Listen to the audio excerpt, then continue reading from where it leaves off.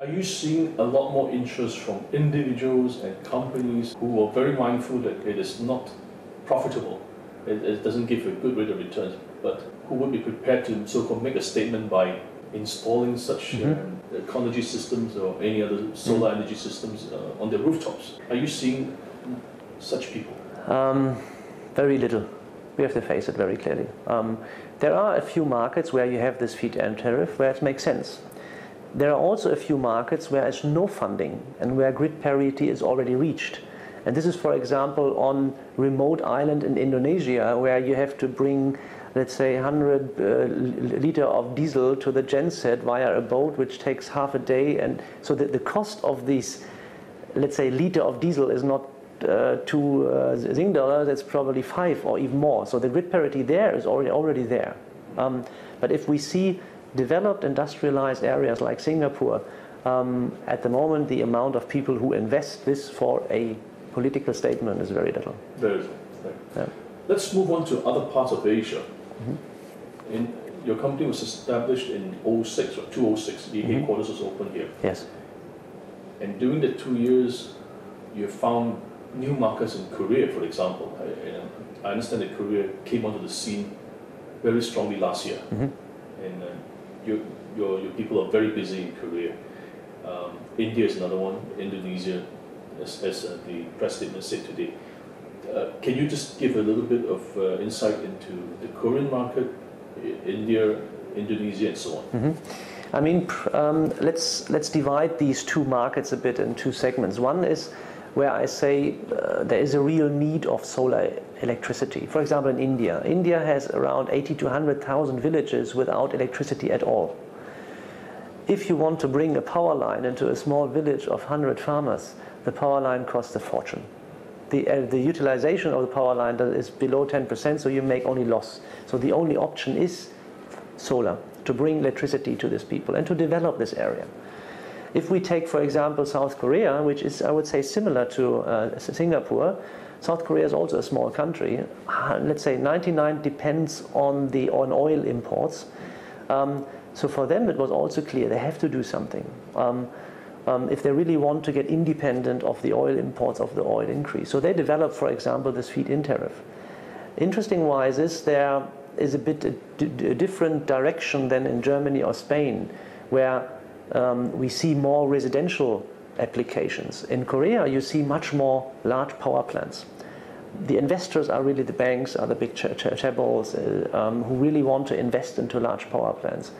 And with this feed-in tariff, it makes sense for these investors, for private investors, for institutional investors, for banks, to earn some money. And this is the reason why it's a dramatic increase, which is really excellent now. We have a huge team there. Which city is this in Korea? Sorry? The city in Korea that is adopting the whole country.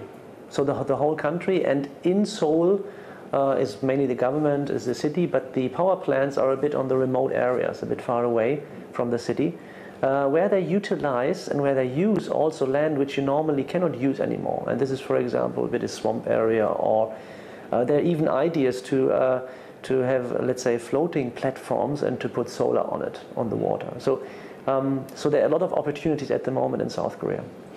Can you name a specific project in Korea that you have very large exposure? We just finished one part of one of the largest projects in the world. This is the largest project in Asia. This is at the moment nearly 20 megawatts. Is an area of 80 football fields. It's really huge and large. And this is a tracking system in the southern part of South Korea, in the Sinan area. And we just signed another agreement for an extension of another 4 megawatts. So this is really a very interesting project. We are installing it now 7 days a week in 3 shifts to finish it till end of September, because then also the feed-in tariff will change in South Korea. Right. What about China? Are you seeing any good prospects in China? China is a bit, I would say, in the middle. You have very well-developed areas and also very remote areas. So it's a mixture between, let's say, the market which we see in India and which we see in South Korea. There are a lot of remote areas which are not electrified. There are a lot of initiatives going on from the government. But on the other hand, it's also a very closed market. There are a lot of Chinese manufacturers in China, in the local federal state, and it's quite clear that they want to increase the utilization in the country to electrify the villages. This is one project. The large power plants, a lot of discussions at the moment, also in wide areas in Mongolia. At the moment, we are waiting a bit, so we are there. We try to support as much as we can our potential clients, but we have to see what's going on.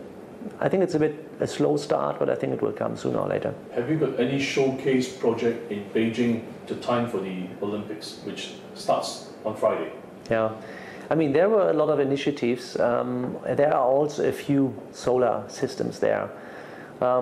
The main focus was for sure on the architectural design, and we see this very interesting stadiums which are there. And it's very difficult to put in some solar panels onto the bird nest, so it's quite clear. But a few things are there. So we delivered a few electrical components and gave technical know-how for the basketball stadium, which we delivered and installed together with a partner in Beijing, which was a combination with solar and with an off-grid system, how we call it, so a battery bank, so to save the energy and to make a backup system there. I just received a press release from Linto today about your latest project. Your company won something in Indonesia. Mm-hmm. Can you tell us what that is about? What is in Southeast Asia, what is quite interesting at the moment, we focus in these areas a bit more on the industrialized solutions. And these are mainly in technical solutions, for example, for the telecom industry. The telecom industry, they have a need. They want to offer at first to their local clients on the villages, on the remote islands, a mobile phone system so that they have a connectivity. They're excellent in this, but they need energy. And when you're in a very small islands where only 200, 300, 400 people are living, then you have to ensure a constant power supply. And as I mentioned before, if you really have to bring every week 100 liters of diesel to the diesel genset, the operational maintenance, the cost of transport is very high. So here we work together with a local partner in Jakarta, and we are doing this project with Telkomsel.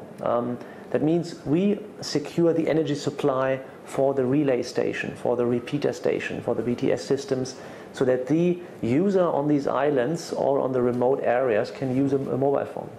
And this is a quite interesting market at the moment, and it goes in a lot of other directions. India is very strong in this, Malaysia is coming up.